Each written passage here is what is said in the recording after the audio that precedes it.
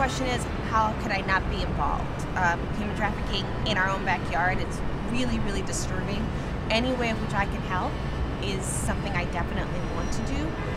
I know Shana's very passionate about life preservers, and I want to just be a part of it. I want to be able to know that I helped indirectly, directly in some way to assist these women get their lives back.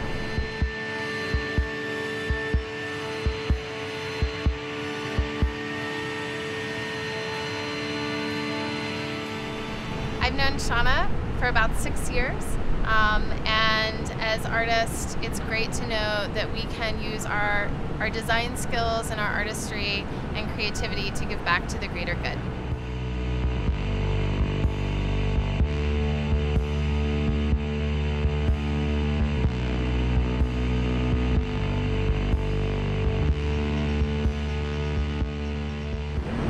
I became inspired through Shana from knowing her for over a year now and seeing how much time and energy she has put into raising awareness to stop sexual trafficking. Knowing that my sisters or daughters or women that I may have come in contact with could actually be put in a position that they're being sold into slavery for sexual purposes was something that I really wanted to be a part of, and to raise awareness in any way I can through my photography and artistry as much as possible.